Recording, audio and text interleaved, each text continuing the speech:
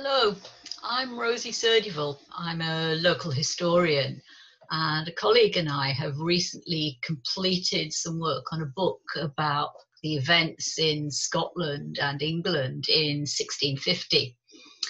What I want to talk to you about is the fate of 5,000 defeated Scots soldiers following the Battle of Dunbar in that year, marched south with little in the way of medical care, food and water. Many of them would die. Any of you who've seen the Errol Flynn film, Captain Blood, will recognise what happened next. Thousands would find themselves shipped off to the New World as indentured servants. In their case, a different form of slavery, but one with an end date. But first, I'd like to give you a little bit of context. The Battle of Dunbar in 1650 has been described as one of the shortest and certainly one of the most bloody of the 17th century civil wars. These days, we tend to refer to them as the Wars of the Three Kingdoms, but when I grew up, it was always the English Civil War. By 1650, they'd been fighting in the British Isles for 11 long years as an alliance of English parliamentarians and Scottish Covenanters sought to reduce the power of the Crown. That alliance had broken down after the English executed King Charles I, leaving the Scots fearful that their capacity for self-determination was about to be reduced. The Scots now swung their support behind the old king's son, later to be known as Charles II, and that prompted Cromwell to invade in retaliation. He was to inflict the final and fatal blow in the conflict at Dunbar on the 3rd of September, when he unexpectedly attacked the larger army of General David Leslie outside the small harbour town of Dunbar and destroyed it. In less than an hour, the English parliamentarian army had put paid to Scots' capacity to support the claims of Charles II, and some 10,000 men and a few of the women who accompanied them found themselves prisoners of war. Older men and those seriously injured were allowed to leave, reducing the number of prisoners down to about 5,000. The problem now was to ensure that these men simply couldn't take up arms again. Cromwell's note, which you can see on screen at the moment, makes it clear that the intention was not to mistreat these men, but to ensure that there could be no repetition of the conflict, and that there were no resources that he could spare, either in terms of food or medical care. His great problem was that his own army had been unable to resupply itself before the battle, and he was now gathering resources to look after them. He had nothing to spare for the men he now sent marching south. The information that we're looking at here is the correspondence between Sir Arthur Hazelrig, Governor of Newcastle, and Cromwell himself. Hazelrig had been put in charge of the march south. For many of the 5,000 men who now set on their way, this had probably been their first military encounter. Don't forget that what we have here are the young and the strong, the men who had been raised as new levies immediately before the battle. And they had already been without food for 24 hours. The Presbyterian clergy, who played such a prominent role in the Scots army, had declared that there would be a fast in order to attract God's goodwill to keep him on their side during the battle. Now those men and a few of their women set off on a route that would take them through Berwick, Alnwick, Morpeth, Newcastle and on to Durham. Along the way, ill-fed, ill-watered, many were to die, mostly from illness and malnutrition, though there were some executions.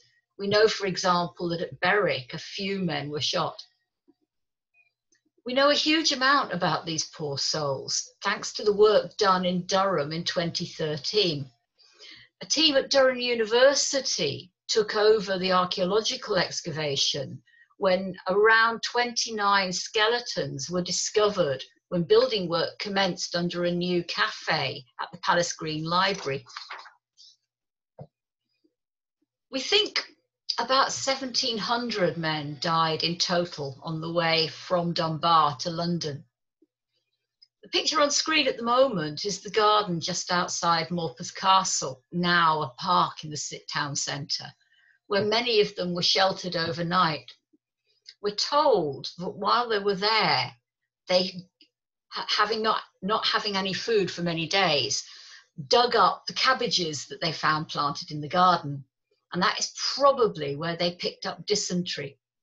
Those cabbages had probably been fertilized using human night soil. Dysentery is an infectious disease of the intestines, particularly of the colon. The symptoms appear a few hours up to 5 days after ingestion, and it's commonly caused by consuming human feces in water in some form, hence the link with the cabbages, we think. An untreated sufferer can produce as much as 10 to 20 litres of diarrhea a day, and the mortality rates are high, 50 to 60%. Deprive someone of food or drink for more than 5 days. And don't forget, by this time, the Scots had been suffering this for nearly 2 weeks, and the human body starts to conserve energy by reducing organ function and cellular activity. Moving on to Newcastle, we know that the dysentery was spreading fast. We have a graphic account here of the cost of cleaning St. Nicholas's Cathedral on the day after the men moved on to heading to Chester Street en route to Durham. The cost of cleaning St. Nicholas's Church was huge in terms of the time, over £350 in modern money. Here we have an image of Durham. The top painting is sometime in the 18th century, far later than our period. But if you look at the bottom picture taken a couple of years ago, you can see where I have marked out the square where the bodies were found. That is now the Palace Green Library Cafe. And here is the cathedral itself, with the nave, where anywhere up to 3,500 men were kept. The building was no longer in use as a church. Parliament had secularised it.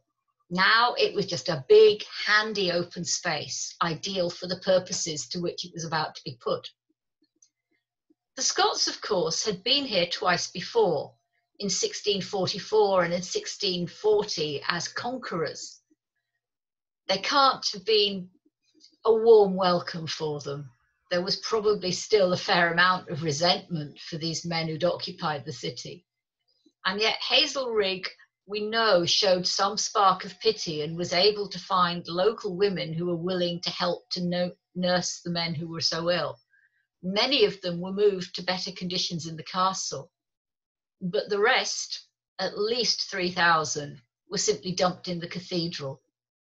With an interior space of 4,000 square metres, it was probably about the only structure big enough to house so many. By the standards of the time, we're looking at a number that equaled the size of a small or medium-sized town. Dysentery, now rife, was terribly contagious, and the men had no means of keeping warm. They made fires with whatever was available. We hear of church fittings being pulled down, particularly anything made of wood. And people amongst that population complained that they would wake up in the morning to find any piece of wood with them, stolen and used to light a fire by somebody else. We hear of crutches being taken, walking sticks. One man who had a prosthetic leg woke up to find that gone. If you look at this picture of the nave, you begin to get a sense of just how much crowded it must have been. This is a picture taken in the 1950s, I think. Nowhere near 3,000 people crammed in there. Attempts to feed the men may well have done more harm than good. This is another report from Hazelrig, again writing to the Council of State and to Cromwell, explaining what he's done to try and get some nutrition into the town. Unfortunately, what he's chosen, while it's well-intentioned, is probably about the worst thing that you could give somebody suffering from dysentery. Sudden feeding or rehydration triggers insulin production, which affects the production of electrolytes. They control the flow of water into and out of cells and spark the nerve functions that control things like breathing and heart function. It's particularly important that those electrolytes are replaced at a steady rate when you start feeding. If you've ever had to deal with a baby that's had diarrhea, you'll know that they're now given a liquid with salts and sugar in carefully judged amounts. Get it wrong, and you run the risk of flooding the body with fluids, causing cardiac arrest. That probably killed at least some of the men who died here in the cathedral. Discipline was not wholly lacking. It seems that the men used the west end of the nave for living and the east, colder end, as a toilet. The archaeological analysis in 2013 found that there were still traces of a film adhering to the flagstones that appeared to be urine deposits. To put it bluntly, the men were sleeping at one end of the cathedral and urinating at the other. Scorch marks, possibly from braziers, give some support to this idea. Those who survived would find themselves shipped on to London and Southampton.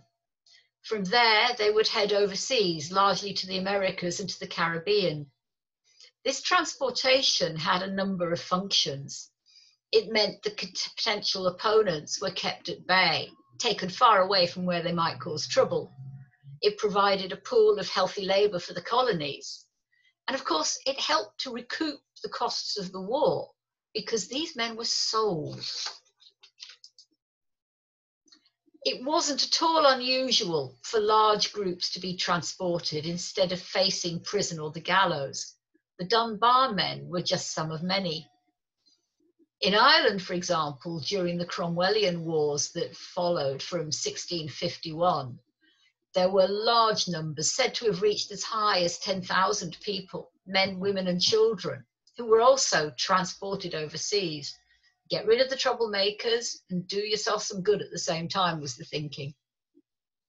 Nor did the process of transportation cease with the end of the Commonwealth. In the late 17th century, hundreds were consigned to Jamaica, though many more would go to Maryland and Virginia. We know of at least 4,500 pardoned for the colonies between 1661 and 1700. Women and children had a value as well as fit and able men, not least as a way of persuading men whose time of indenture had run to stay on in the colonies and to settle. It was a 2-for-1 offer very often.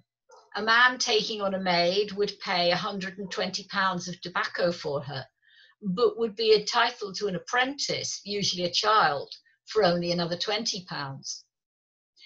Between 1620 and 1775, some 300,000 free willers, people who had chosen to go this way as a means of getting themselves out as immigrants, would arrive in the Americas.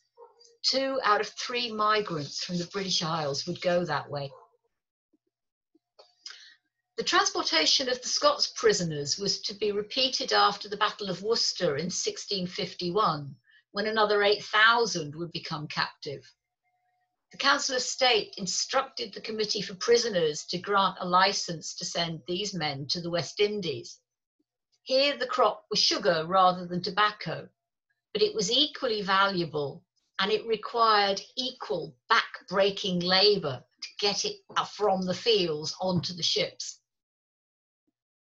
Indenture was meant to be time limited, but the men who were sent out forcibly were dependent on the goodwill and honesty of their employers. There was little recourse if you weren't freed at the time promised. We know, for example, of a group of Scots sent out after the Battle of Worcester who complained in 1656 that they were still being held as indentured servants, even though their time should have expired. The London Committee of Inquiry, which investigated the matter, upheld their sentences rather than releasing them. And of course, it was a dangerous business just getting there. The shipboard mortality rate for forced transportees has been estimated at between 15 and 30%, and nor did it improve when they landed. Within a 5-year period of arriving at their destination, around 35% of women and 50% of men shipped as indentures between 1620 and 1680 were dead. The practice would become a major business, with up to 200 a time being shipped overseas. But we do not have any real idea of the numbers on two ships for whom we have the most records.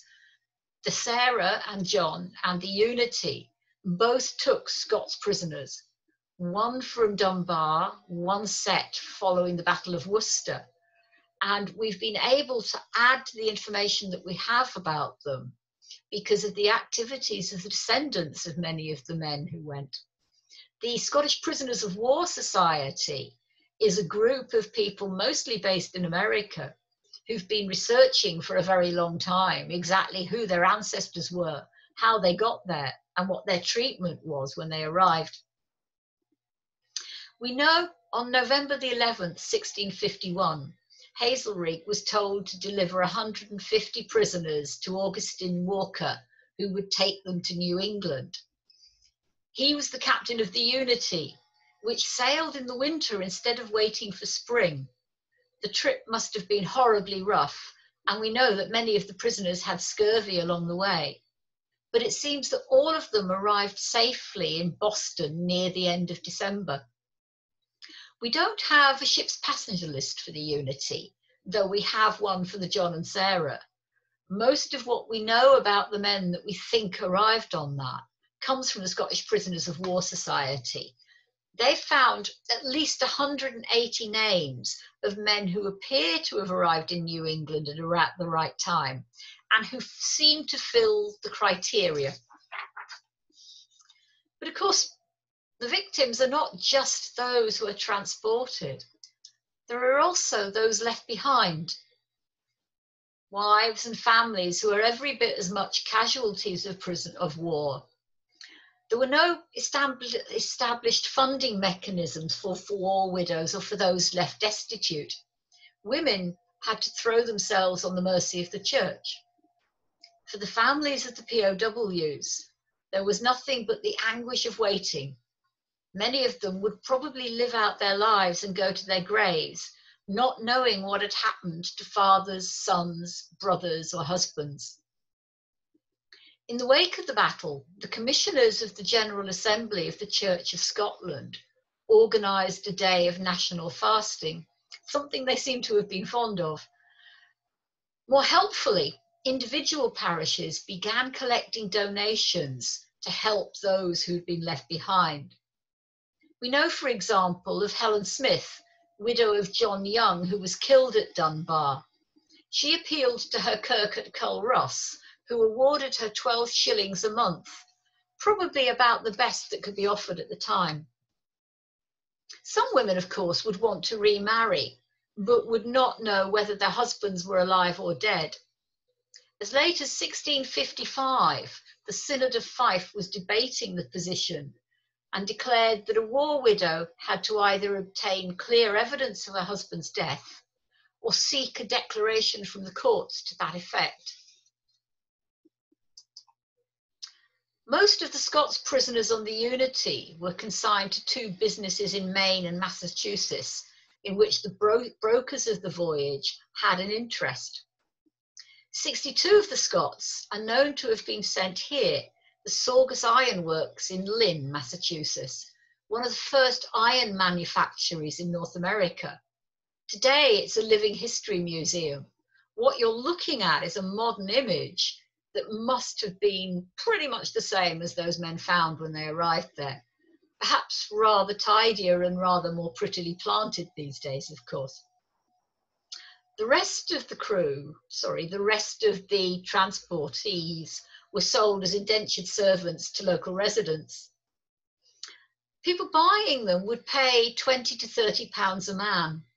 Since the typical cost for transporting them was around £5, That meant there was a considerable profit to be shown on the journey, about £1,500, approximately 105,000 in today's terms.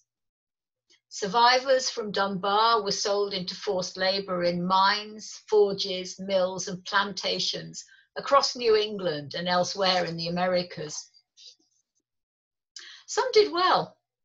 Many years later, one of the Scots who settled in New Jersey from around 1680 onwards wrote home that he'd had a drink with one of the old buckskin planters, as he put it. This was a Scot who, he said, had been sent away by Cromwell to New England as a slave from Dunbar. Living now in Woodbridge like a Scottish laird, he wishes his countrymen and his native soil very well, though he never intends to see it again. The records of the Irish transportees that I put up on screen earlier mention a businessman called Richard Leader, who was acting as a broker and transport arranger between 1650 and 1660.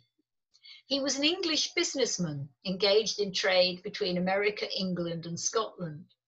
And we know that in 1651, recently resigned from managing the Saugus Iron Works, he began with his brother George the management of mills on the nearby Great Works River at Kittery, also in Maine.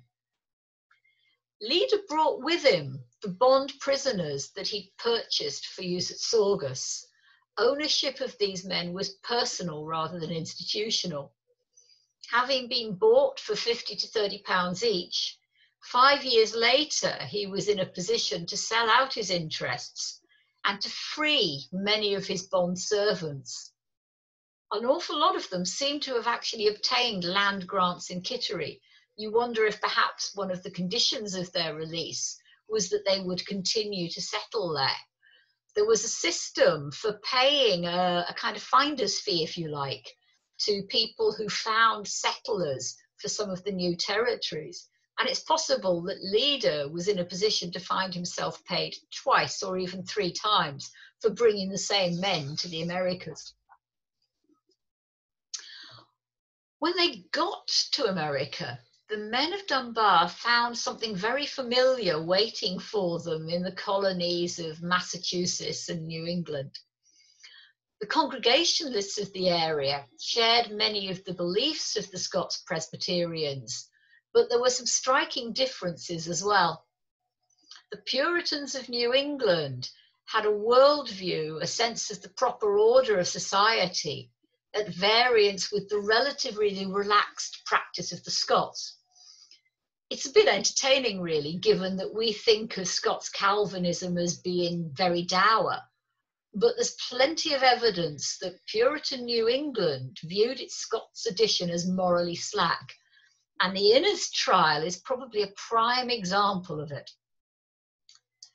Sometimes we find 2 groups of Cromwell's deportees meeting up. Alexander Innes was one of the Unity men who served his time at the Saugus Works and who settled in Taunton, Massachusetts, where he married an Irish woman, Catherine Briggs, quite possibly one of the women who'd been transported from Ireland a few years later after he'd set off. Was she one of Cromwell's Irish transportees?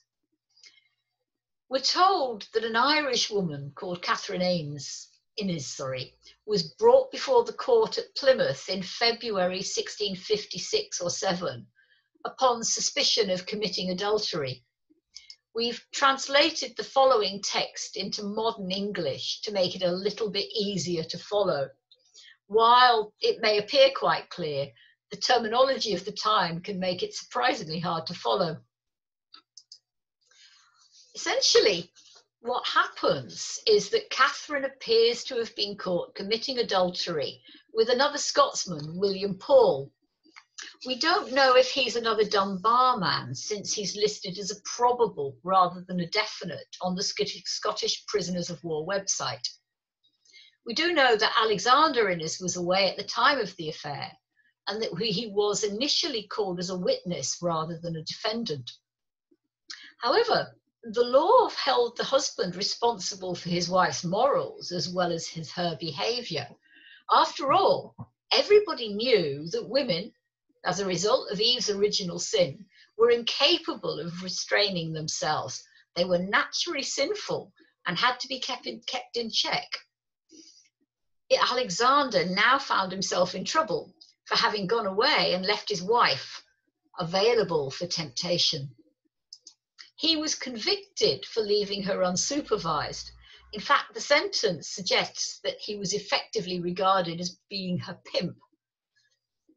He was put in the stocks for the duration of her whippings and was also ordered to pay both his own and Catherine's court costs, something we know he could only afford to do in instalments of 12 pence a week.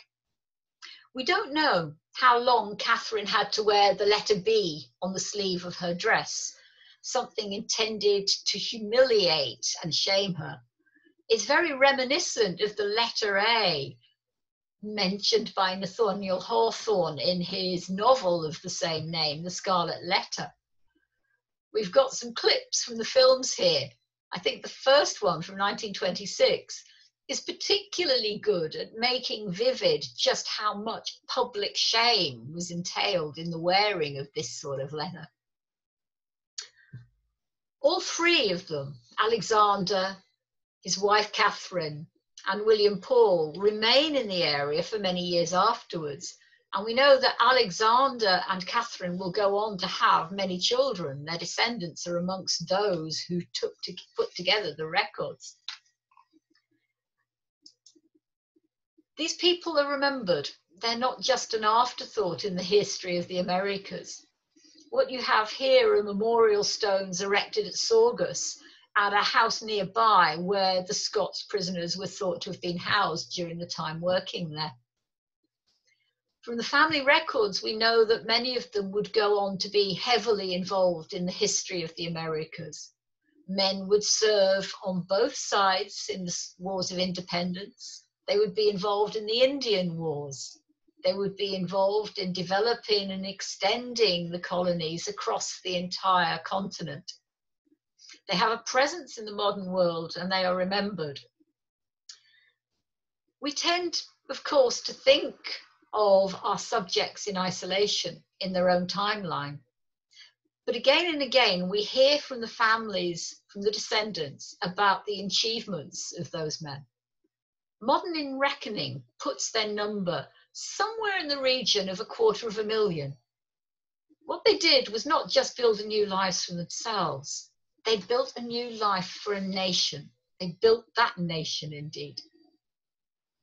We are particularly grateful to the people who have helped us to put this bit of work together, to those who did the initial research on the Death March, like John Malden, to Chris Gerard and Andrew Millard, as well as the rest of the archaeological team at Durham University, who carried out that initial excavation and wrote it up in a fascinating book, Lost Lives, New Voices.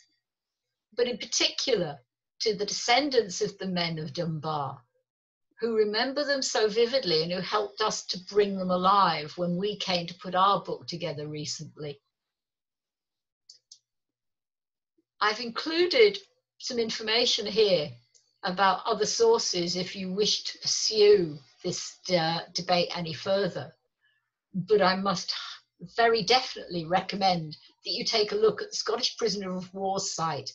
They have ongoing information there, and their sense of pride and of connection with their families really helps to bring their stories alive. Thank you very much.